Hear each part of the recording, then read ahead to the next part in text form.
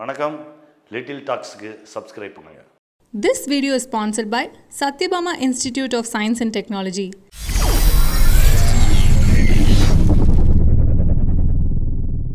எல்லாருக்குமே தெரியல யார் என்ன நடக்க போறது என்னன்னு யாருக்குமே தெரியாது. ஒரு 4-5 செகண்ட் சைலன்ஸுக்கு அப்புறம் கேமரா இன்னும் ரோல் ஆயிட்டே இருந்தது.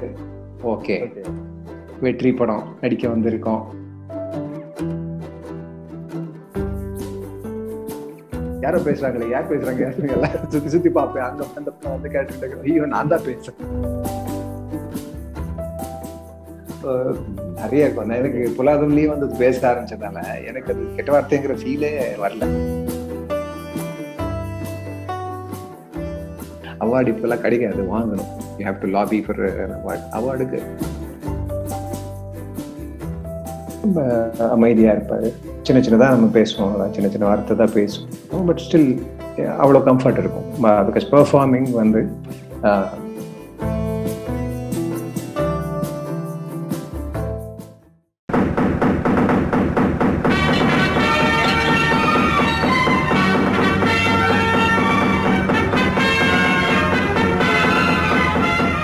Little Talks viewers எல்லாருக்குமே வணக்கம் and welcome to the another episode of Salt and Pepper. In this episode with Kishore sir நம்ம கூட இருக்காரு. ஆக்சுவலா நேர்ல பண்ணியிருந்தா இன்னும் கொஞ்சம் ஃபுல் பிளஜோட பண்ணிருக்கலாம், ஹார்ட்ஃபுல்லோட பண்ணிருக்கலாம், 100% பண்ணிருக்கலாம். பட் விச் ஒன் அப்படிங்கிறதுனால இதுலயும் ஒரு 100% கொடுக்கலாமே அப்படின்னு சொல்லிட்டு first of all welcome sir. Welcome. வணக்கம். வணக்கம். ஓகே சார், எப்படி இருக்கீங்க சார்? ஃபர்ஸ்ட் ஆஃப் ஆல் எவ்வளவு நல்லா பார்த்து இந்த லாக்டவுன் வந்து யாருக்கு நல்லா போயிருக்கு? உங்களுக்கு நல்லா போயிருக்கு நினைக்கிறேன். பிகாஸ் ஃபார்மர், ஸோ விவசாயம் இந்த லாக்டவுன் எப்படி போச்சு? Quite okay. நிறைய கற்றுக்கிட்டோம். நிறைய தெரியாத விஷயங்கள், நம்ம நினைச்சு பார்க்காத விஷயங்கள் நிறைய பார்க்க வேண்டியதாயிடுச்சு, கேட்க வேண்டியதாயிடுச்சு. So despite that, yeah, that's how humans have survived and all life has survived on this எர்த்ல.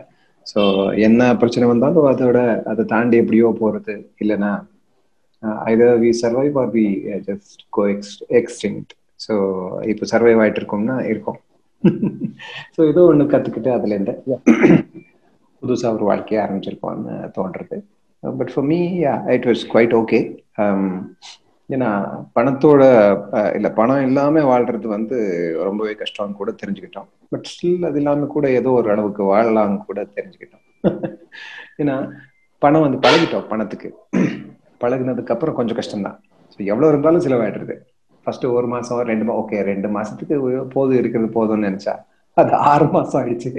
ஐயோ, 2 மாசம் தாண்டி வர்ற it is going to be tough. But still somehow we have managed. So I understand. நிறைய பேருக்கு கஷ்டமா இருக்கும், நிறைய வாழ்க்கைகளே வீணா போயிருக்கும். Been tough. எல்லாருக்குமே ரொம்பவே ஒரு கஷ்டமான ஒரு சூழ்நிலை இது. ஹோப் எல்லாருக்குமே சீக்கிரமே வந்து இந்த பிரச்சனையெல்லாம் சால்வ் ஆகும்னு நம்ம எதிர்பார்ப்போம். ஓகே, உங்களோட ஆக்டிங்க்கு தனியாக ஒரு ஃபேன் பேஸ் இருக்கேன். பட் உங்களோட வாய்ஸுக்கு அந்த தமிழ் அந்த கலந்த ஒரு தமிழ்ல அதுக்கு ஒரு தனியாக ஒரு ஃபேன் பேஸ் இருக்கேன். இது தெரிஞ்சவங்களுக்கு ஓகே. ஏது சிரிக்கிறீங்க? உண்மைதானே சார்? ஏதாவது சொல்லியிருக்கீங்க? இல்ல அதான். ஸோ அது என்ன பண்ணாலும் ஒன்றும் பண்ண முடியாது. இதனால இருக்கு, இது என்ன பண்ணாலும் ஒன்றும் பண்ண முடியாதுங்கிறது தான் நிலைமை. ஸோ நானும் ட்ரை பண்ணிட்டே இருக்கேன். பட் ஓகே, அது அப்படியே ஓரளவுக்கு அட்ஜஸ்ட் ஆயிடுச்சுங்கிறதால ஓரளவுக்கு ஓகே தான். நம்ம டப்பிங் பண்ணும்போது கொஞ்சம் எக்ஸ்ட்ரா எஃபோர்ட் போட்டு இந்த கன்னடா தெரியாத மாதிரி மறைச்சு வச்சு ஓகே ஓரளவுக்கு ஆடியன்ஸ் ஏமாத்திட்டு இருக்கோம். இப்ப நிறைய தெரிஞ்சவங்களுக்கு ஓகே, இந்த வருஷம் தெரிஞ்சவங்களுக்கு okay. But பொல்லாதவங்க debut Tamil film first film to release ஆனது அந்த படம் தான். பட் அதுக்கு முன்னாடி ஒரு படம் பண்ணது பாதியில நின்றுச்சு. பெட்ரோல்னு ஒரு படம், பிரசாந்த் நடிச்ச படம். ஒரு ப்ரொடியூசர் வந்து பெங்களூருங்கிறதால இங்க லோக்கல் ஆர்டிஸ்ட் கொஞ்சம் கம்மி காசு கிடைப்பாங்கன்னு சொல்லி நம்மளை காசு பண்ணிட்டு இருந்தாங்க நினைக்கிறேன். அப்புறம் ஆனந்தவேல் சார் சொல்லி ஒருத்தர் பெரிய ஆக்டர். வெற்றிமாறன் சாரோட உங்களோட ஃபர்ஸ்ட் ஜேர்னி, பிகாஸ் அது நாஸ்டாலஜிக் மெமரியா இருந்தாலுமே நாங்க தெரிஞ்சுன்னு ஆசைப்படுறோம். வெற்றிமாறன் சார் ஃபர்ஸ்ட் பார்த்தது பொல்லாதவன், அவருக்கும் ஒரு டெபியூட், உங்களுக்கும் தமிழ்ல ரிலீஸ் ஆன ஒரு டெபியூட். ஸோ எல்லாருக்குமே ஒரு டேர்ன் ஓவரா இருந்த ஒரு படம் இருக்கு இண்டஸ்ட்ரிக்கே சொல்லணும்னா. ஸோ பொல்லாதவன் மெமரிஸ் கொஞ்சம் ஷேர் பண்ண முடியும்? அப்பப்போ ஷேர் பண்ணிட்டே இருப்போம் நம்ம. நம்ம அந்த டீம் இருக்கு, எப்போல்லாம் டீம் நடுவில் அது அந்த எக்ஸ்பீரியன்ஸ் ஷேர் ஆகிட்டே இருக்கும். And even today we are surprise. 10 வருஷம் ஆயிடுச்சு. 10 வருஷம் ஆயிடுச்சா? வடச்சென்னை பண்ணும்போது 8 வருஷம் ஆயிடுச்சுன்னா, ஐயோ 8 வருஷம் ஆயிடுச்சா? இப்போ ஆல்ரெடி 10 வருஷத்துக்கு மேல ஆயிடுச்சு. ஐயோ என்னப்பா இது இவ்வளவு சீக்கிரமா வாய்ஸ் ஆயிடுச்சு. எல்லாருமே அப்படியே இருக்காங்க, பார்த்தா சந்தோஷமா இருக்கு. ஆனா என்ன கொஞ்சம் கண்ணு மட்டும் தெரியல. நம்ம ஸ்கிரிப்ட் ஷீட் கொடுத்தாலே ஸ்கிரிப்ட் ஷீட்டையும் வந்து ஜூம் பண்ணி பாக்குறோம். அந்த அளவுக்கு வந்துட்டோம். பட் அதை தாண்டி எல்லாருமே கிட்டத்தட்ட அவ்வளவு யங்கா இருக்காங்க. டேனியல் பாரதி ஒரு ஃபார் எவர் யங், ஒரு எவர் கிரீன் ஃபாரஸ்ட் மாதிரி. பவனும் அப்படியே இருக்காரு. எனக்கு தான் கொஞ்சம் வயசாயிடுச்சுன்னு நினைக்கிறேன். மற்றவங்க எல்லாம் அப்படியே தான் இருக்காங்க. வெற்றியும் அப்படியே இருக்காரு. It is nice. ரொம்ப நல்லா இருந்தது. First experience. எனக்கு தமிழ் சினிமாவில் ஃபர்ஸ்ட் எக்ஸ்பீரியன்ஸ் ரொம்பவே நல்ல எக்ஸ்பீரியன்ஸா மாறிடுச்சு. ஏன்னா அவ்வளோ ஒரு ரியலிஸ்டிக் ஃபில்ம் மேக்கர், அவ்வளோ அவரோட சினிமா பண்ற விதமே வந்து it has influence me a lot. இப்போ நான் ஏதாவது சினிமா பத்தி யோசிக்கிறேன்னா அதுல ஒரு பெரிய பங்கு வெற்றிக்கும் இருக்கும். அவரோட டீட்டெயிலிங் இதெல்லாம் ரொம்ப, நான் இப்படி படம் பண்ணணும்னு நினைச்ச மாதிரி ஒரு படம் பண்ற ஒரு டைரக்டர். ஸோ அது ஆக்சுவலா பண்றது எவ்வளவு கஷ்டம் கூட எனக்கு தெரியும். அப்படி படம் பண்ண நான் விரும்பலாம், பட் பண்றது ரொம்பவே கஷ்டம். அவ்வளோ டீட்டெயில்டா, அவ்வளோ இன் டெப்த். அட் சேம் டைம் பார்க்குறவங்களுக்கு கஷ்டமா இருக்காது. ஸோ அவ்வளோ டீட்டெயில்ஸ் இருக்கும் உள்ள, அவ்வளோ டெப்த் இருக்கும், அவ்வளோ விஷயங்கள் இருக்கும். அவ்வளோ விஷயங்களும் ரொம்ப ஈஸியா ஆன் ஸ்கிரீன் வரும் பிகாஸ் ஆஃப் ஹிம். அந்த மாதிரி ஒரு ஃபில்ம் மேக்கர் கூட ஒர்க் பண்ணது ரொம்ப நல்லா இருந்தது. அது இல்லாமல் வெரி ஸ்ட்ரெயிட் ஃபார்வர்ட் ஹியூமன் பீயிங்ல ரொம்ப ஈஸி அவர் கூட வேலை செய்யும். It is very nice. பொல்லாத மட்டும் இல்ல, அதுக்கப்புறம் வர வெற்றிமாறன் சார் படங்கள் முதற்கொண்டு கண்டினியூஸா நீங்க கேஸ்டிங் ஆகிட்டே இருந்தீங்க. அது எல்லாருக்குமே பயங்கர சர்ப்ரைஸாகவும் இருந்துச்சு, நம்பி போறவங்களுக்கு திருப்தியாகவும் இருந்துச்சு. ஸோ கண்டினியூஸா வெற்றிமாறன் சார் ஒர்க் பண்ணும்போது ஒவ்வொரு படத்துக்கும் உண்டான அந்த ஜேர்னியா இருக்கட்டும், இல்ல ஒரு சேஞ்ச் ஓவரா இருக்கட்டும், அது எப்படி இருந்துச்சு? இப்போ பொல்லாதவன்ல சென்னை ஸ்லாங் ஒரு கேரக்டர், அப்படியே ஆடுகள் போனா டோட்டலா மதுரை ஸ்லாங், விசாரணை போனா அது டிஃப்ரெண்டான கேரக்டர், எப்படி இருந்துச்சு? அதான் அது சொல்லி தமிழ் தெரிஞ்சவங்களுக்கு கஷ்டமா இருந்திருக்கும்னு நினைக்கிறேன், வித்தியாசமும் தெரிஞ்சிருக்கும்னு நினைக்கிறேன். எனக்கு தமிழ் அவ்வளவு தெரியாதனால மோஸ்ட் ஆஃப்லி அந்த டிஃபரன்ஸ் தெரியலையே என்னமோ. It is the same. But yeah, கஷ்டமா இருக்கும். அந்த லோக்கல் ஸ்லாங் பிடிக்கிறது ரொம்ப கஷ்டமா இருக்கும். ஏன்னா எல்லாருமே அவ்வளோ நல்லா பண்ணும்போது நான் மட்டும் கஷ்டப்பட்டு சொதப்பட்டு இருக்கிறது ரொம்பவே கஷ்டமா இருக்கும். அதை பண்ணிட்டே இருந்தோம். பட் ஸ்டில் எல்லாருமே ரொம்ப எக்ஸ்கியூசிங்கா இருந்தாங்க, ரொம்பவே கோஆபரேட்டிவா இருந்தாங்க. தனுஷ் சார், அதுக்கப்புறம் சுத்தி இருக்கிற எல்லாருமே, பாலாஜி, பவன், எல்லாருமே அவங்க பண்ணதான். ஆக்சுவலா நான் சொல்லிட்டு பொல்லாதவன்ல நான் பண்ணதை விட அவங்க பண்ணதான், அவங்க கேரக்டர்ஸ் கான்ட்ரிபியூட் பண்ணதான் இந்த கேரக்டருக்கு பாசிட்டிவா ஆச்சு. ஸோ அப்படியே வெட்ரிஸ் கேரக்டர்ஸ் வெரி ஸ்ட்ராங். இல்லை எல்லா கேரக்டரும் அவர் கிரியேட் பண்ற கேரக்டர்ஸ் எல்லாமே அவ்வளோ ஸ்ட்ராங்கா இருக்கும். ஸோ உங்களுக்கு என்ன எஃபெக்ட் அது அந்த கேரக்டர் எந்த மூட் கொடுக்கணும்னு இருக்குமோ அது ஈஸியா எஸ்டாப்ளிஷ் பண்ணிடுறாரு. ஓரளவுக்கு ரிலேட் ஆயிடுச்சுன்னா அந்த கேரக்டர் இட்ஸ் ஈஸி. பாக்குறவங்களுக்கு அவ்வளவு கஷ்டமா இருக்காது. நாங்க எவ்வளவு தப்பா பேசினாலும் தப்பா நினைச்சாலும் பார்த்துடலாம். ஸோ அப்படிதான் ஒரு ப்ரோக்ரஷன் மாதிரி தான் இருந்தது. அங்கிருந்த ஆடுகளம் போனோம். ஆடுகளம் வந்து இன்னும் நிறைய நாள் ஷூட் பண்ணோம். பொல்லாதவனை விட ரொம்ப நிறைய நாள் ஷூட் பண்ணோம். அதான் கொஞ்சம் ஈஸியா இருக்கும்னு நினைச்சோம். பட் அதுவும் வெற்றி படம் பண்ணாலே அப்படிதான் இருக்கும். அது பிரேக் இல்லாம போயிட்டே இருக்கும். நாங்கெல்லாம் எவ்வளவு ஓகே, ஆக்டர்ஸுக்கு நிறைய பிரேக் கிடைக்கும். பட் டெக்னீஷியன்ஸுக்கு எல்லாம் சில தடவை மோர் தென் 50 hours என்னமோ கண்டினியூஸா ஷூட் பண்ணிருக்காரு. அந்த மூடு இருக்கு, நல்லா பண்ணல சொல்லி சிலது வந்து இடம் கிடைக்காது, அப்படி நிறைய பிரச்சனை ஆடுகளம்லயும் வந்தது. நிறைய நாள் ஷூட் பண்ணதால ஒரு ஷெட்யூல் முடிச்சு இன்னொரு ஷெட்யூல் போகும்போது அவங்களுக்கு எல்லாம் அப்படியே ஃபுல்லா மாறி இருக்கும், உறவே மாறி இருக்கும், ஃபுல்லா வயசா இருக்கும் நிறைய பேருக்கு. சில பேர் இறந்தே போயிருப்பாங்க, அங்க இருக்கிறவங்க நிறைய பேர் நடிச்சாங்க. இதெல்லாம் ஒரு செம எக்ஸ்பீரியன்ஸ். வடச்சென்னையும் வந்து நிறைய நாள் ஆச்சு. செட் போட்டோம், ஃபுல்லா ஜெயில் எபிசோட் செட் போட்டோம். அது ஒரு ஸ்ட்ரெச்ல போயிடுச்சு. நடுவுல வந்து மழை வந்துச்சு. மழை வந்துட்டு செட் விழுந்து போய் அதை they had to ரீஎரெக்ட் the whole set. அவ்வளோ பெரிய செட், பியூட்டிஃபுல் செட், அவ்வளோ அழகா ஒரு செட் நான் பார்த்தது இல்லை. அவ்வளோ அது அகேன் வெற்றி படத்தை மாதிரி தான் அந்த செட்டு இருக்குது. அவ்வளோ டீட்டெயிலிங், அவ்வளோ அத்தென்டிக், செமையா இருக்குது. அந்த செட்ல போனாலே ஜெயிலுக்கு போன மாதிரி தான் இருக்கு. ஸோ நம்ம எல்லாம் நிஜமாவே ஜெயில் இன்மேட்ஸ் மாதிரி தான் இருந்தோம். அது இல்லாம வந்து கூட இருந்த நிறைய பேர் வந்து ஜெயில இருந்து வந்தவங்க, அவங்க எல்லாம் இருக்கும்போது அவங்க பார்த்தாலே நான் எங்களுக்கும் அதே ஒரு ஃபீல் வந்துடும். அவ்வளோ வெட்டு மார்க்கெல்லாம் உடம்புல வச்சுக்கிட்டு நிறைய பேர் வருவாங்க. ஸோ ஒரு ரியல் ஒரு உண்மையான ஜெயிலுக்கு போன ஒரு எக்ஸ்பீரியன்ஸ். நீங்க சொன்னீங்க தமிழ் கொஞ்சம் கஷ்டப்பட்டு தான் பேசணும்னு சொல்லிட்டு. மதுரை ஸ்லாங் பிடிக்கிறது எவ்வளவு கஷ்டமா இருந்துச்சு? ரொம்ப கஷ்டமா இருந்தது. அது எவ்வளோ கரெக்டா பேசணும்னு நினைச்சாலும் அங்க வந்து டேக் பண்ணிட்டு போய் மானிட்டர் பார்க்கும்போது ஏதோ இழுத்து பேச மாதிரி தான் இருக்கும். அவங்க கொஞ்சம் இழுத்து பேசுவாங்க, பட் அந்த இழுப்பு தெரியாது. பட் நாங்க பண்ணா ரொம்பவே தப்பா இருக்கும். யார் பண்ணாலும் அப்படிதான் இருக்கும். நாங்க யார் பேசினாலும் நான் எப்படி பேசுறோம்ங்கிற மாதிரி தான் இருக்கும். அதனால வந்து டப்பிங் பண்ணும்போது அவன் வெற்றி கனி சார் பண்ணிட்டோம்னு சொன்னப்போ நானும் விட்டேன். இல்ல ஏதோ நமக்கு முடியாதுன்னு தான் தோன்றது. இது இந்த வேலை வந்து பொல்லாதவனுக்கே வந்து ஒரு 11 நாள் டப் பண்ணோம். 11 பிளஸ் another 2 days அந்த பேட்ச் ஒர்க் மேற்கொண்டு பண்ணோம். ஸோ அப்படி இருக்கும்போது சும்மா எதுக்கு அவங்களுக்கு ட்ரபிள் கொடுக்குறது, போய் நானே பண்றேன்னு சொல்லி நானும் சர்வீஸ் ஆயிட்டேன். பட் சமுத்திரக்கணி சார் எல்லாம் பண்ணாரு. பட் படம் பார்க்கும்போது எனக்கு ரொம்ப கஷ்டமா இருந்தது. ஏன்னா என் டைலாக் வரவே இல்லைங்கிற மாதிரி தான் இருக்கும். யாரோ பேசுறாங்களே, யார் பேசுறாங்க எல்லாம் சுத்தி சுத்தி பார்ப்பேன். அங்க அந்த கேரக்டர் ஐயோ நான் தான் பேசுறேன். எனக்கு படமே சரியா பார்க்க முடியல. ஆனா அது ஒரு இடத்துல கூட பிடிக்க தெரியல. அந்த மதுரையோட அந்த லிப் சிங்க்கும் கரெக்டா இருக்கு. அந்த பேச்சு அடுத்து போகடா அந்த மாதிரி எல்லாம் பேசுறப்ப அப்படியே சிங்க் ஆச்சு. நீ தெரியும் சொல்லிட்டீங்க, பட் நம்ப முடியல. அவங்களுக்கு கஷ்டமா இருந்திருக்கும் டப்பிங் பண்ணும்போது. கணிசருக்கு ரொம்ப கஷ்டமா இருந்திருக்கும் அப்ப வாட்ச் பண்றதுக்கு. ஓகே, அகைன் வெற்றிமாறன் சாரோட ப்ராஜெக்ட் அசுரன். அந்த ப்ராஜெக்ட்ல வெற்றிமாறன் சாரோட எல்லா ப்ராஜெக்ட் நீங்க இருக்கீங்க. பட் அசுரன்ல மட்டும் மிஸ் ஆனது, சப்போஸ் ஃபிக்ஸ் ஆகி மிஸ் ஆனதா இல்ல இருக்கிறப்பே வந்து டிசைட் பண்ணாங்க? இல்ல, நடுவுல ஒரு 2 தடவை பேசணும். தெரியல எந்த கேரக்டருக்கும் கூட தெரியல. டேட்ஸ் ஃப்ரீயா இருக்கான்னு கேட்டார் வெற்றி. அப்போ ஏதோ ஒரு படம் இருந்தது, படம் இருக்குன்னு சொன்னேன். அதுக்கப்புறம் என்ன டேட்டு, அந்த டேட் வந்து கொஞ்சம் இப்படி மாத்தி அந்த டேட் நான் கொஞ்சம் அட்ஜஸ்ட் பண்றேன், எனக்கு கொஞ்சம் ரேட் தள்ளி பண்ண முடியுமா அப்படிலாம் சொன்னாரு. பட் ஃபைனலி அந்த மாதிரி எதுவும் பண்ண முடியல.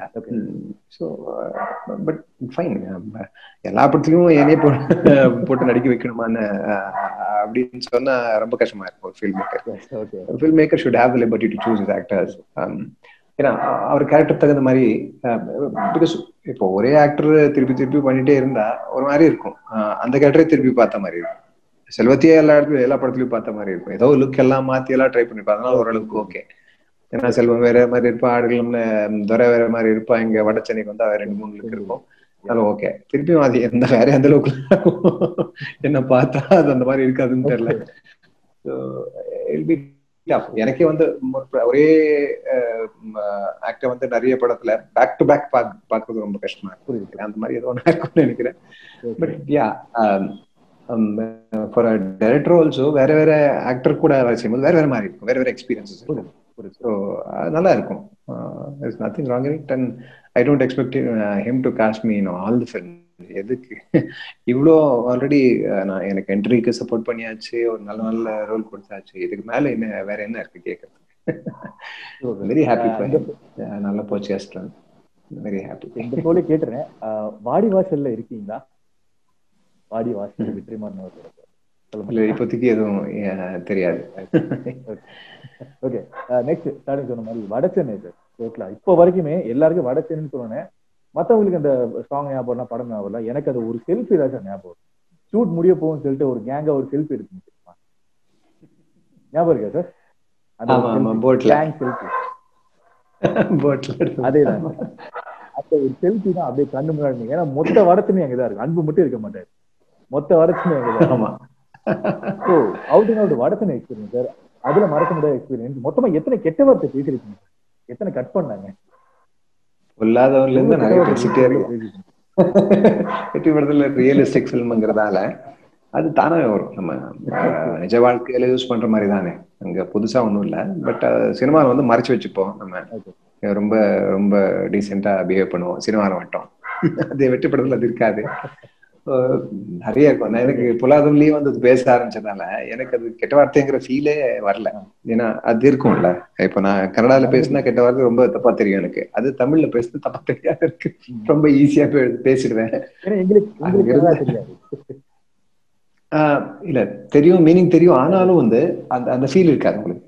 இப்போ நாங்க வந்து என்னோட தாய்மொழியில நான் பேசும்போது எனக்கு அந்த ஃபீல் வரும்ல, அது பேசும்போதே ஒரு ஒரு ஹெசிடேஷன் இருக்கும். தமிழ்ல ரொம்ப ஈஸியா பேசிருக்கேன். ஸோ அங்கிருந்து டைரக்டா நான் ஜெயம் கொண்டான் செட்டுக்கு போனேன். அங்க ஷாலினின்னு ஃப்ரெண்டு, மணி சாரோட அசோசியேட்டாவா, கண்ணன் சருக்கு அசோசியேட்டா இருந்தா. என்ன பார்த்த உடனே நான் சேர்ந்து தான் வந்திருக்கேன்மா, பொல்லாத இப்பதான் முடிச்சிட்டு இப்படிதான் பேசுவேன். நம்பவே முடியல அவங்களை, இவ்வளவு ஆசையமா இவ்வளவு ஈஸியா பேசுறானுங்க. அங்க இருந்து ஸ்டார்ட் பண்ணது. ஆடுகளமும் அதேதான், ஆடுகளமையும் வடச்சென்னையும் அதேதான். ஒரு கெட்ட வார்த்தை ஒரு சென்டென்ஸ்ல இருக்குது, ஒரு சென்டென்ஸ்ல ஒரு கெட்ட வார்த்தை இருக்கிறது சகஜம். வடச்சென்னைக்கு போனா ஒரு சென்டென்ஸ்ல ஒரு 4 கெட்ட வார்த்தை இருக்கும்.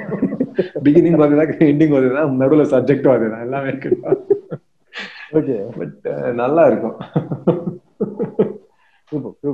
நல்ல எக்ஸ்பீரியன்ஸா இருக்கும். ஓகே சார், வடச்சென்னையில உங்களுக்கு மறக்க முடியாத ஒரு சீன், அது செந்தில்தா இருக்கலாம், இல்ல அன்புதா இருக்கலாம், எது வேணா இருக்கும். அவுட் அண்ட் அவுட்ல எது மறக்க முடியாத உங்களுக்கு ஒரு சீன் வடச்சென்னைனா டக்குனு பார்க்க இருக்கும்? இதுதான் நிறைய இருக்கும், நல்ல விஷயங்கள் நிறைய இருக்கும். அந்த ஜெயில் ஃபைட், அந்த ஜெயில் உள்ள இருந்த என்ட்ரி, கேரம் ஆடுறதுக்கு வரமாட்டான்னு சொல்லி கையில பேண்டேஜ் போட்டு வருவான்ல, அது ஃபுல் ஹை ஸ்பீட் ஷாட். அது பார்த்து சிவா சார் சொன்னாரு, பெல் பாட்டம் பேண்ட்டுக்கும் பிஜிஎம்க்கும் பா. ஆமா, நல்லா இருந்தது. அதான் பார்த்து சிவா சார் சொல்லி டைரக்டர் சிவா சார், வெற்றி ஃப்ரெண்டு தான், அவரும் அசோசியேட் பண்றாரு, அவரும் ஆக்ட் பண்ணாரு. கபாலி மாதிரி இருக்கு ஷாட். ஆமா, வெற்றி சொல்றேன், ஆமா ஹை ஸ்பீட் போட்டா எல்லாருமே கபாலி தான்ப்பா வாப்பா. ஹை ஸ்பீட்ல எல்லாமே நல்லா தெரியும், தப்பா பண்ணாலும் எல்லாமே நல்லா தெரியும். நைஸ் ஷாட், அந்த ஷாட்ஸ் எல்லாம் நல்லா இருந்தது. அந்த செட் கிரியேட் பண்ணது அதெல்லாம் ரொம்ப பிரமாதமா இருந்தது. ஜெயில் செட் அது எல்லாமே, அந்த ஃபிஷர்மேன் காலனி செட் எல்லாமே ரொம்பவே பிரமாதமா இருந்தது. நடுவுல அமீர் சார் கிட்ட அடி வாங்குறது ஒண்ணு ரொம்ப மோசமான ஒரு எக்ஸ்பீரியன்ஸ். அதுதான் ஃபர்ஸ்ட் ஞாபகத்துக்கு வருது. அப்ப ரியல் அடிச்சாரா சார்? ரியல் அடிச்சாரா இல்ல? ஆமா, ரியல் அடிச்சிட்டாரு. நான் எக்ஸ்பெக்ட் பண்ணல. யூஜுவலா நாங்க எல்லாம் என்ன பண்ணுவோம், சிங் பண்ணுவோம். அது ரொம்ப, நான் I am against any physical abuse of any form. நிஜ வாழ்க்கையிலும் பிசிக்கல் அபியூஸ் யாரும் பண்ணக்கூடாதுன்னு தான் நான் நினைக்கிறேன். பிசிக்கல் அபியூஸ் பண்ண யாருக்கும் ரைட்ஸ் இல்லைன்னு. ஷூட் பண்ணும்போது யூஸ்வலா அந்த அடிக்கிறது, நிஜமா அடிக்கிறது, இதெல்லாம் பண்ணுவாங்கல்ல, எனக்கு அது எப்பவுமே பிடிக்காது. எப்பவும் அதை அப்போஸ் பண்ணிட்டே வந்துட்டே இருக்கேன். ஸோ இட்ஸ் ஆக்சுவலி ஒரு ஆக்டர் ஆக்டிங் பண்ண தானே வந்திருக்கோம், அடிதடி பண்ண வரல. ஸோ அப்படி இருக்கும்போது அந்த ஷார்ட் நம்ம ரெடி ஆயிட்டோம். ஓகே, எப்படியும் டேக் பண்ணலாம் டேக்கு டயலாக் சொல்லிட்டு ஒரு கேட்கல. இமிடியேட்டா அது எப்பவும் அடிப்பட்ட உடனே அது காலேஜ் டேஸ்ல இருந்து அது அடி வாங்கினா சும்மா இருக்க முடியாது. அடிப்பானா அடிக்கிறதுக்கு முன்னாடி அடிச்சிருப்போம் பல. இங்க அது ரொம்ப நல்லாச்சு. அதெல்லாம் குறைஞ்சிச்சு இப்பெல்லாம். காலேஜ் டேஸ்ல மட்டும்தான் இருந்தது அந்த வெறித்தனம் எல்லாம். இப்பெல்லாம் கொஞ்சம் அமைதியாயிட்டு ஃபார்மிங் பண்ண எஃபெக்ட். ஸோ அதனால ஓகே, ஒரு ஒரு ஒரு ஒரு 4-5 செகண்ட் சைலன்ஸ் இருந்தது. அங்க எல்லாருக்குமே தெரியல யார் என்ன நடக்க போறது என்னன்னு யாருக்குமே தெரியாது. ஒரு 4-5 செகண்ட் சைலன்ஸுக்கு அப்புறம் கேமரா இன்னும் ரோல் ஆயிட்டே இருந்தது. ஓகே, வெற்றி படம் நடிக்க வந்திருக்கோம், டைலாக் தான் சொல்லணும் சொல்லி டைலாக் ஆரம்பிச்சாச்சு. அப்படி உள்ள இருந்திருக்கு இது ஒரு வரும் யாருக்காவது வரும்னு நினைக்கிறேன். வரணும், இட்ஸ் வெரி நார்மல். அண்ட் தெரியல எனக்கு இந்த மெத்தட் ஆக்டிங்ல எனக்கு புரியாது, பிடிக்காது. So because we are acting, we are there as actors and we know how to act, how to react to what. So எல்லாருக்குமே ஓரளவுக்கு டீசெண்டான ஆக்டர், நான் கெட்ட ஆக்டர் தான், பட் ஸ்டில் எனக்கும் தெரியும் அடிப்பட்டா எப்படி ரியாக்ட் பண்ணணும்னு. ஸோ ஓரளவுக்கு கேமரா தெரியலனாலும், கேமரா ஆங்கிள் தெரியலனாலும் எனக்கு அடிப்பட்டா எப்படி ரியாக்ட் பண்ணணும், உண்மையா எப்படி இருக்கணும் அது தெரியும். எப்படி வருது அப்படி எழுதிருப்பாங்க, டைலாக்ஸ் எல்லாம் அப்படி எழுதிருப்பாங்க. நான் அடி வாங்கிதான் சொல்லணும்னு தேவையில்லை. But yeah, every actor is different. This is what is experience. This is how you know who's what, யார் எப்படி எல்லாமே தெரியும். ஸோ அந்த மாதிரி தெரிஞ்சுக்கிட்டோம். நான் மட்டும் இல்லை, எல்லாருமே வாங்கினாங்க. அதனால பக்கத்துல கணிதரும் வாங்கினாரு. வந்து இல்ல அது சொன்னாரு கணிசார். இல்ல நாங்க வந்து ஃபர்ஸ்ட் அந்த கடல்ல சரக்கு இறக்கி இருப்போம்ல, அதுக்கு வந்து ராஜன் திட்டுறாங்கல்ல, அந்த சீன் எல்லாருமே அடி வாங்குவாங்க. அதுல நிஜமாவே வாங்கினாங்க எல்லாரும். பவன், பாலாஜி. பாலாஜிக்கு 2 கண்ணும் போச்சு பாவம். சிரிக்க கூடாது. அதுக்கு அப்படி ஆயிடுச்சு. இப்படி குத்துறது இப்படி குத்திட்டாரு, ஒரு தடவை இப்படி குத்துறது இப்படி கவர் பண்ணா அப்படின்னு குத்திட்டாரு. 2வது டேக்ல அவனுக்கு 2 பாவம் பாலாஜிக்கு 2 கண் டேமேஜ். அவனுக்கு நெஞ்சில எல்லாம் மார்க்கு. தீனா மட்டும்தான் தப்பிச்சாரு. தீனா வந்து பாக்ஸர்ல ஃபர்ஸ்ட் பக்கத்துல நின்று இருந்தாரு. நான் அதான் சொன்னேன், தீனா இந்த சைடா நின்று இருந்தா எனக்கு விழுற அடி உங்களுக்கு பட்டிருக்கும், உங்களுக்கு எப்படியும் அடிப்படாது. So it's nice. தீனா மாதிரி ஒரு ஃப்ரெண்ட் கிடைச்சாரு அந்த படத்துல. ஒரு அதே ஆக்டர்ஸ் போட்டிருந்தா எனக்கு வெறும் பாலாஜி பவன் மட்டும் தான் கிடைச்சிருப்பாரு. இப்போ வந்து அங்க கணி சார் வந்தாரு, அதுக்கப்புறம் தீனா வந்தாரு.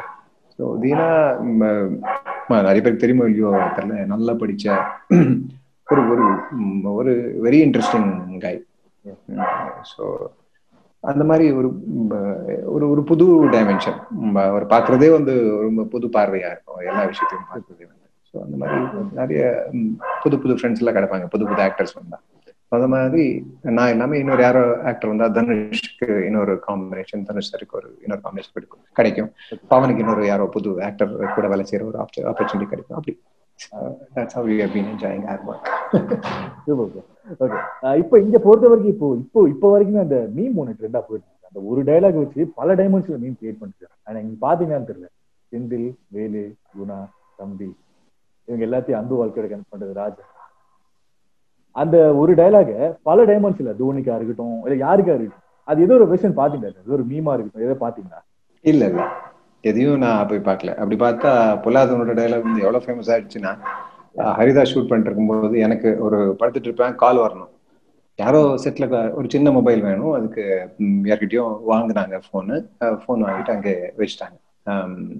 ஓகே ஷார்ட் எடுத்துடலாம். நான் படுத்துட்டு இருப்பேன், ஏதோ ஒண்ணு சொல்லணும், அங்க ஸ்டார்ட் ஆயிடுச்சு. அந்த பையனை அப்படியே போவிட்டுருணும், ஏப்பா மாத்துங்கப்பா, இது போட்டா நான் எப்படி ரியாக்ட் பண்றது? அது ஹரிதாஸ் எவ்வளோ பொல்லாதவனோட அந்த டைலாக் வந்து எவ்வளவு ரிங் டோனா மாறி இருக்கு, எவ்வளவு இடத்துல கால் டியூனா இருந்திருக்கு. அப்படி எதுவும் எதிர்பார்த்தது இல்லை. சினிமால வந்து எதுவும் எதிர்பார்க்கவும் முடியாது, பிகாஸ் நாங்க நினைச்சிருப்போம். பட் எது எப்போ எப்படி ஜனங்களுக்கு போய் சேருங்கிறது ரொம்பவே கஷ்டம் சொல்றது. அவ்வளவுதெல்லாம் நமக்கு தெரிஞ்சிருந்தா எல்லா படமும் ஹிட்டா இருந்திருக்காதா? நாங்க பண்ற படம் எல்லாம் ஹிட்டா இருந்திருக்கோம். Okay okay. இப்போ வடச்சென்னை 2 அதுதான் தெரியாது. ஆக்சுவலா பண்ணும்போது அவ்வளோ இருந்தது இல்லை, கதை ரொம்ப பெருசா இருந்தது. சொல்லிட்டே இருப்பாரு, ரொம்ப ஸ்ட்ராங்கான கேரக்டர்ஸ் கிரியேட் பண்ணிட்டா எல்லாமே எழுத்துட்டு போறது, அதோட டைரக்ஷன்ல கதையை புடிச்சு வைக்க முடியல, கண்ட்ரோலே பண்ண முடியல, கதையை எங்கேயோ போறது, எல்லாமே எடுக்க வேண்டியதா இருக்குன்னு சொல்லி அப்படி நிறைய விஷயங்கள் இருக்கு. ஆக்சுவலா பார்த்தா அந்த ஜெயில் எபிசோடே வந்து ஒரு ஃபுல் படமாக்கலாம், அவ்வளோ இருந்தது. பட் எல்லாத்தையும் சுருக்கி இவ்வளவு சொல்லணும் கதை இப்படி. ஏன்னா அன்பு அங்கிருந்து ஸ்டார்ட் ஆயிட்டு ராஜன்ல இருந்து ஸ்டார்ட் ஆயிட்டு அன்பு வரைக்கும் வரணுங்கிறது டிசைட் ஆனதுனால இப்படி படம் பண்ணாங்க. இருக்கிற விஷயத்தையே வச்சு ஆக்சுவலா வெற்றி அப்பப்போ சொல்லிட்டு இருப்பாரு, ஒரு வெப் சீரிஸ்க்கான விஷயத்த நம்ம எடுத்துட்டோம், என்ன பண்றது படமாக்குறது இது ரொம்ப கஷ்டமா இருக்குன்னு சொல்லி. So it will fit in to web series very well. இப்போ இருக்கிற ஃபுட்டேஜை வந்து ஒரு டெஃபினட்டா ஒரு ஃபுல் சீசன் பண்ணலாம். ஸோ மோஸ்ட் ப்ராபப்லி அது பார்ட் 2 ஆக்காம அது ஒரு வெப் சீரிஸ் ஆக்கிட்டா இன்னும், ஏன்னா அவ்வளோ நல்ல நிறைய விஷயங்கள் இருக்கு, ரொம்ப இன்ட்ரெஸ்டிங்கான நிறைய விஷயங்கள் நம்ம படத்துல காமிக்க முடியாம இப்போ இருக்கு. அதனால வந்து நிறைய நரேஷன் யூஸ் பண்ண வேண்டியது ஆயிடுச்சு. அவ்வளோ டீட்டெயிலாக ஷூட் பண்ணதுல எதுவும் காமிக்க முடியல, அவ்வளோ டைம் இருக்குல்ல படத்துல, அவ்வளோ டைம் இருக்காது. ஸோ இப்போ அதெல்லாம் யூஸ் பண்ணிக்கிட்டு ஒரு சீரீஸ் பண்ணலாம் அவங்க அவரு. பட் தெரியல வெற்றிக்கு அவ்வளோ பேஷன்ஸ் இருக்குமா இப்போ சொல்லி. நாங்க ஒரு வருஷத்துல ஒரு 10 படம் பண்ணிடுவோம், ஒரு டைரக்டர் வந்து ஒரு 4-5 வருஷம் வெயிட் பண்ணி ஒரே படம் பண்ணும்போது திருப்பியும் அதே பண்ணுனா I think definitely somebody so creative like வெற்றி ரொம்பவே கஷ்டமா இருக்கும். பண்ண படத்தையே திருப்பியும் பண்ணுன்னு சொன்னா வெற்றிக்கு ரொம்ப கஷ்டமா இருக்கும். Okay okay. அதான் எல்லாருமே வடசென்னை ரிலீஸ் ஆனோன்னா எல்லாருமே எதிர்பார்த்தது, படம் பார்த்ததுக்கு அப்புறம் கண்டிப்பா அந்த படம் நேஷனல் அவார்டுக்கு தகுதியான படம் அப்படின்னு சொல்லிட்டு எல்லாரும் எதிர்பார்த்தாங்க அவார்டு வரும்னு. ஸோ அன்பார்ச்சுனேட்லி கிடைக்காம போயிடுச்சு. உங்களுக்கு அந்த வருத்தம் இருந்தா நீங்க யார்கிட்ட ஷேர் பண்ணீங்க? வெற்றிமாறன் சாரா இருக்கும் இல்ல வேற யாரு கூட? இல்ல நான் வந்து அவார்டு எதிர்பார்க்கறதே ரொம்ப நாள் ஆயிடுச்சு நிறுத்திட்டு. என்னோட ஃபர்ஸ்ட் படம் இங்க ஃபர்ஸ்ட் பெரிய படம் கனடால கண்டின்னு ஒரு படம் பண்ணு, கிட்டத்தட்ட பொல்லாதவன்ல இருந்த மாதிரி ஒரு ரோல், ரொம்ப நல்ல ரோல். ஒரு ஒரு நல்லா படிக்கிறேன்னா லிட்ரேச்சர்ல படிக்கிற ஒரு ரவுடி, ஒரு ஆல்ஃபா மேல் மாதிரி ஒரு ரவுடி, எந்த பொலிட்டிக்கல் பார்ட்டிக்கோ இல்லாம எந்த லீடருக்கு பின்னாடி சுத்தாம ஒரு தனியா ஆப்ரேட் பண்ற ஒரு ரவுடி ரோல். ரொம்ப நல்லா இருந்தது. அவன் வந்து he'll be in love with prostitute. பொண்ணுன்னா இது அவனோட ஒரு தனி டெஃபினேஷன் இருக்கும், ரொம்ப அழகா இருக்கும். அந்த மாதிரி ஒரு ரோல் பண்ணதுக்கு அப்புறம் ஃப்ரெண்ட் ஒருத்தர் வந்து இல்ல அவார்டு வாங்குனா அதுக்கு நிறைய உங்களுக்கு நிறைய ஹெல்ப் ஆகும் ஃபியூச்சர்லன்னு சொல்லி ஃபோர்ஸ் பண்ணி என்ன அவங்க பின்னாடி எல்லாம் சுத்த வச்சு அவார்டு வாங்கணும். ஃபைனலா அவார்டு இப்பெல்லாம் கிடைக்காது, வாங்கணும். You have to lobby for award. அவார்டுக்கு நம்ம அப்ளிகேஷன் போட்டு வாங்கணும்னா அதுக்கு என்ன வேல்யூ இருக்கும்னு தெரியல எனக்கு. பட் ஓகே, அது ஹெல்ப் ஆகும், ஏன்னா நியூஸ் ஆகும்ல. பட் நல்ல சினிமா போய் ஜனங்களுக்கு சேர்றதை விட பெரிய நியூஸ் என்ன? நம்ம கிரியேட் பண்ணி நியூஸ் பண்ணி அவார்டு வாங்கி, ஏன்னா வாங்குறது தானே அவார்டு வாங்கிட்டீங்களான்னு தானே சொல்லுவாங்க. வாங்குறதுன்னா அதான் நம்ம கடையில போய் காசு கொடுத்து வாங்குற மாதிரி தானே இது காசு இல்லைன்னா வேற ஏதோ யூஸ் பண்ணணும், இன்ஃப்ளூயன்ஸ் யூஸ் பண்ணணும், அங்க போய் கேட்கணும், அவங்க கிட்ட கேட்கணும், அவங்களுக்கு ஓட் போடுங்கன்னு சொல்லணும். அது முடியல என்னால. அப்போ ஒரு படத்துக்கு டயர்ட் ஆயிட்டுன்னு ஒரு அவார்டு வாங்கின போய் போதும்பா சாமிங்கிற மாதிரி ஆயிடுச்சு. தேவையில்லைன்னு தோணுது எனக்கு. சில பேர் அதான் அப்படியும் சொல்லலாம். கிடைக்காதது வந்து அந்த ஒரு இது கதை இருக்கு, ஃபாக்ஸோட கதை இருக்குல்ல, எட்டாத ஒரு திராட்சை வந்து புளிப்பா இருக்குன்னு சொல்ற மாதிரி. சோ அப்படியும் நினைச்சுக்கலாம் நான் இப்படி சொன்னா ஜனங்க. பட் ஸ்டில் ஏதோ அந்த ஆசையை போயிடுச்சு. பிகினிங்ல கொஞ்சம் இருந்தது, கட்சா நல்லா இருக்குங்கிறது எல்லாம் இருந்தது. போக போக எதுவும் கிடைக்கல, அப்போ கிடைக்காது எப்படியும் கிடைக்காது விட்டுருப்பான்னு சொல்லி விட்டாச்சு. ஏதோ இந்த ஒரு இடத்துல சொன்னாரு, ஏதோ ஒரு அவார்டு ஃபங்க்ஷன்ல இருக்கு, ரொம்ப நாளுக்கு அப்புறம் அவார்டு கொடுத்தாங்களா. ஸோ அப்போ கோவிந்தா ஒரு ஸ்டேஜ்ல சொன்னாரு, எனக்கு வந்து ஒரே தடவை லைஃப் அச்சீவ்மெண்ட் அவார்டு கிடைக்கும்னு நினைச்சேன், கொடுத்தாங்க நடுவில். அச்சீவ்மெண்ட் பண்ணதானே லைஃப் டைம் அச்சீவ்மெண்ட் கொடுக்குறது. அந்த மாதிரி எல்லாம் பெரிய அச்சீவ்மெண்ட் எல்லாம் எனக்கு பண்ண மாதிரி எல்லாம் தெரியல, பண்ற மாதிரி எல்லாம் தெரியல. ஸோ தெரியல படத்துக்கு அவார்டு வருதா இல்லையாங்கிறத விட படம் வந்து பிகாஸ் சினிமா வந்து கம்ப்ளீட் ஆகிறதே வந்து ஆடியன்ஸுக்கு போய் சேர்ந்ததுக்கு அப்புறம் தான். It's cycle. அது கம்ப்ளீட் ஆயுதா, நம்ம படம் பண்ணி யாரும் பார்க்கலன்னா என்ன பிரயோஜனம்? ஏதோ ஒரு விஷயத்த பேச விரும்பிட்டு இருப்பான் அந்த ஃபில்ம் மேக்கர். ஸோ அது போய் சேர்ந்தாதான் நாங்கள் எல்லாம் டூல்ஸ் அதுல. ஸோ அது நம்ம வேலையெல்லாம் வந்து போய் சேர்ந்தாதான் அது யூஸ்ஃபுல். அது நடந்துச்சுன்னா அது போதும், அதோட எந்த அவார்டும் தேவையில்லை, ஆக்சுவலா தேவையில்லை. டு பி ஆனஸ்ட் தேவையில்லை. கிடைக்காதவங்க கூட எப்படி பேசலாம், அதுல நானும் ஒருத்தனா இருக்கலாம். பட் ஸ்டில் ஆனஸ்டா எனக்கு தேவையில்லைன்னு தோன்றது. ஸோ கிடைச்சிருந்தா சில பேருக்கு ரெகக்னிஷன் கிடைச்சிருக்கும், ஒரு கபோர்ட்ல வைக்கிறதுக்கு ஒரு ஷீல்ட் கிடைச்சிருக்கும், ஒரு டாக்குமெண்ட் ஆயிருக்கும், இந்த மாதிரி உங்களுக்கு அவார்டு வந்திருக்குன்னு சொல்லி. அதை தாண்டி என்ன பெரிய பர்பஸ் பண்றது எனக்கு தெரியல. பிகாஸ் அந்த டாக்குமெண்ட் பண்ண உடனே என்ன ஆயிடும்னு, ஓகே ஒன்னு வந்து அந்த காலகட்டத்துல அந்த கல்ச்சரோ அங்க நடந்த ஏதோ ஒண்ணு ஒரு விஷயத்த டாக்குமெண்ட் பண்ணிருப்பாங்க அந்த படத்துல, அது அங்க நிற்கும். பட் அது வந்து எந்த அளவுக்கு அடுத்த ஜெனரேஷனை கைட் பண்ணணும்னு எனக்கு தெரியல. ஏன்னா இப்போ நாங்க சொல்ற உண்மைன்னு நாங்க நினைச்சிருக்கிற உண்மை அது அடுத்த ஜெனரேஷன் உண்மையா இருக்காம கூட போகலாம். ஸோ எவ்வளவு நாள் இருக்கணுமோ அவ்வளவு நாள் தான் எல்லாமே இன்ஃப்ளூயன்ஸா இருக்கணும். ஸோ ஒரு நம்ம அவுட்டேட் ஆயிட்டோம்னா நாங்க அங்க இருக்கக்கூடாது, அந்த இன்ஃப்ளூயன்ஸ் இருக்கக்கூடாது. ஸோ அது போயிடும். ஜஸ்ட் அஸ் அ ரெஃபரன்ஸ், இந்த காலத்துல இப்படி பண்றது நாங்க படத்தை அந்த ரெஃபரன்ஸுக்கு மட்டும்தான் இருக்கணும். ஸோ அப்படி இருக்கும்போது ரொம்ப நாள் நிக்கணும்னு எல்லாம் நினைக்கிறதெல்லாம் ஒன்றும் வேறணும். நெக்ஸ்ட் வந்து தனுஷ் சாரோட உங்களுக்கு ஜேர்னி, பிகாஸ் ப்ரொடியூசரா ஒரு படம் பண்ணியாச்சு, அது கோ ஆக்டரா ஐ திங்க் ஒரு 3 படம் பண்ணியாச்சுன்னு நினைக்கிறேன். ஸோ தனுஷ் சாரோட உங்களோட ஜேர்னி சரி நைஸ். நான் அது ஒரு பெரிய அட்மைரர் இருக்கு. ரைட் ஃப்ரம் காதல் கொண்டேன். பட் பொலாதூர்லேருந்து பார்த்துட்டு இருக்கு. பொலாதூருக்கு முன்னாடி இந்த தேசிய நெடுஞ்சாலை ஆக்சுவலா வெற்றியோட ஃபர்ஸ்ட் படமாக வர வேண்டியது. அந்த படத்துல போட்டோஷூட்ல பண்ணோம். அப்போ இருந்து பார்த்துட்டு இருக்கேன். So his growth has been phenomenal. இப்போ அந்த எந்த அளவுக்கு அவர் வளர்ந்துட்டு இருக்காரு, அது ரொம்பவே பெருமையா இருக்கு பார்க்கறதுக்கு. அவருக்கு he deserves it.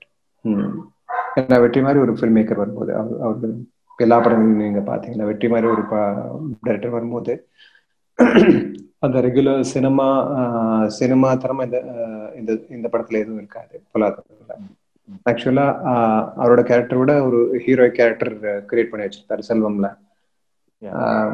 தான் ஃபோன் பண்ணி எனக்கு சொன்னார். பெங்களூர்ல ஒரு வாரம் லேட்டா ரிலீஸ் ஆச்சுன்னு நினைக்கிறேன் பொலாதூர். நான் பார்க்க முடியல. அப்போ ரிலீஸ் ஆனதுக்கு அப்புறம் ஃபோன் பண்ண சொல்லிட்டாரு. நான் ஃபோன் பண்ணேன். ஸோ படம் பார்த்தீங்களான்னு கேட்டாரு. இல்லை பார்க்கல சார், இங்கே ரிலீஸ் ஆகல, சென்னைக்கு வர்றேன், சென்னைக்கு வந்து பார்க்குறேன், பாருங்க படத்துல ஹீரோ நீங்க தான் சொன்னாரு. எதுக்கு இது சொல்ல வரேன்னா, அது நான் வந்து பெருமையா எடுத்துக்கல. பட் அவர் சொல்றது ஒரு ஹீரோ ஒரு ஸ்டார் அதை சொல்றது வந்து அதை பார்க்கறதுக்கு எனக்கு பெருமையா இருக்குது. அதை நான் இருக்கட்டும் யாரா இருக்கட்டும், ஒரு படத்துல ஒரு கேரக்டர் அந்த ஒரு இடத்துல அது ஹீரோய்க்கா நிக்கணும்னா அது நிக்கணும். அப்போதான் அந்த படம் அந்த கதை சரியா சொல்லப்படும். ஸோ அப்படி கான்ஃபிடென்ட்டா ஒரு ஸ்டார் வந்து அவ்வளோ கான்ஃபிடென்ட்டா அந்த மாதிரி ஒரு டிசிஷன் எடுக்கிறது ரொம்ப கஷ்டமா இருக்கிற இதுல நேரத்துல தனுஷ் அந்த மாதிரி எக்ஸ்பெரிமெண்ட் பண்ணாரு. நிறைய பேர் பண்ணிட்டு இருக்காங்க. இப்போ அஜித் சார் பண்ற அந்த மாதிரி அந்த கேரக்டர்ஸே வந்து ரொம்ப ரியலிஸ்டிக்கா இருக்கும். எனக்கு வயசாச்சுன்னு சொல்றாரு அந்த கேரக்டர்லயே. வந்து ரஜினி சார் அந்த மாதிரி நிறைய படங்கள் பண்ணிட்டு இருக்காரு. கமல் சார் முதல்ல இந்த எக்ஸ்பெரிமெண்ட் பண்ணிட்டே இருக்காரு. ஸோ பட் அதான் சில ஸ்டார்ஸுக்கு மட்டும்தான் அப்படி பண்ண முடியுது. ஸோ அந்த மாதிரி பார்த்தோம்னா தனுஷ் ஆக்சுவலி நாங்கள் எல்லா சினிமா இண்டஸ்ட்ரிக்கு வந்து அவருக்கு ஒரு பெரிய நன்றி சொல்லணும்னு நினைக்கிறேன். அந்த மாதிரி ஒரு ரோல் கிரியேட் ஆகிறதுக்கு வாய்ப்பு கொடுத்தது ஒரு பெரிய விஷயம் தான். ஒரு அதுவும் வெற்றி வந்து டெபியூட்டன்ட், அப்போ ஃபர்ஸ்ட் படம் வெற்றியே வருது. ஸோ ஒரு டெபியூட்டன்ட்டுக்கு அவர் மேலே அவ்வளோ கான்ஃபிடென்ஸை வச்சு அவருக்கு சப்போர்ட் அவ்வளோ நாள் கூட இருந்து அந்த ஃபர்ஸ்ட் ட்ராப் ஆச்சு அந்த ப்ராஜெக்ட், அதுக்கப்புறம் கூட பண்ணலாம் சொல்லி அவர் கூட இருந்தது வந்து ஒரு பெரிய விஷயம் தான். அதுக்கப்புறம் வந்து அவரோட ஜேர்னி நீங்க எல்லாருமே பார்த்துட்டு நாங்கள் எல்லாரும் பார்த்துருக்கோம். ஸோ ஹாலிவுட் வரைக்கும் போயிருக்காரு.